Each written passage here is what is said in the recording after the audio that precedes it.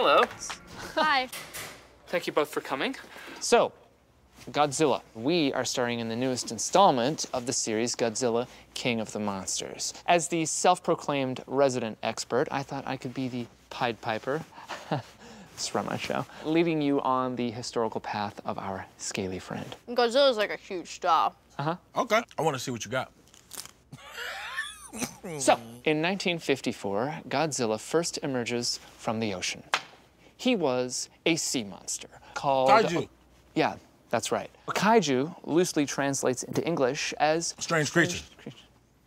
Just here to learn. No, I know. I just spent like a couple hours trying to figure this out.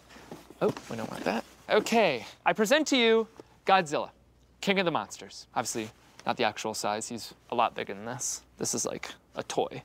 He is part of what I like to call the Big Four. You've got Godzilla, you've got the three-headed Ghidorah, then we have Roaring Rodan, and then obviously Mothra, who is a giant, Moth.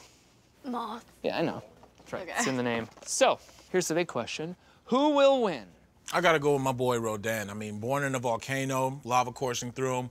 Total king of the sky. Excellent choice. There you go. Coming at you, Cleopatra. Miss Millie, you have a favorite? I gotta go with Mothra. I mean, if Godzilla's the king, she's like, I'm the queen. I gotta be honest, I had no idea you knew so much. It appears as if 3 heads are better than 1. Ghidorah.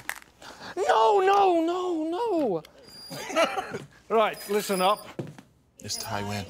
Now, let me tell you about dragons. Oh, I got this one.